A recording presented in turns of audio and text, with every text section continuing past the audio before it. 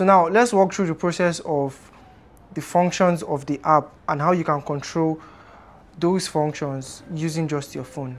So now we've set up our camera. The camera is set up. We could always expand the view of the app, and now it's expanded. So you see, now we can control the camera right from the app. If you want to move the camera, you just tap on this button. If you want to move it down, you tap on the button. If you want to move it to the side, you tap on this, and you tap on this. Now, what about other functions? Now that you've set up your camera and you want to check old footages that your camera has already covered, how do you do it? It's very simple. On the home page like this, all you have to do is tap on this button here. If you look, you see that your footages are currently saving to the cloud, but you've not activated cloud. And now, since we have a memory card inside, we don't really need the cloud. So all you have to do is just tap on this icon here, and it has automatically changed from cloud to your SD card. So now every footage from the camera is going to be saving directly to your memory card that is in the camera already. And this is one of the footages that has been saved from. See, this is an old footage, so you could always fast forward it or take it back in case you want to watch old footages.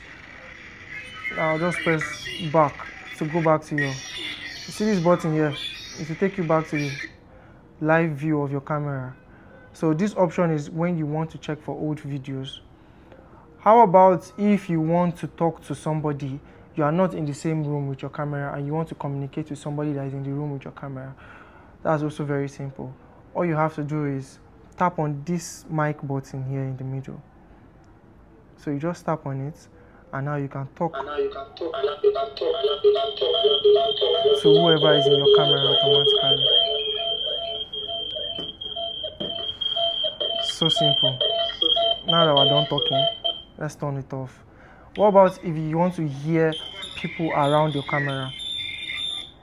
If you click on this speaker icon here, you see that it is currently turned off. But if we turn it on, then you can hear every single conversation that is going on around the area that your camera is installed.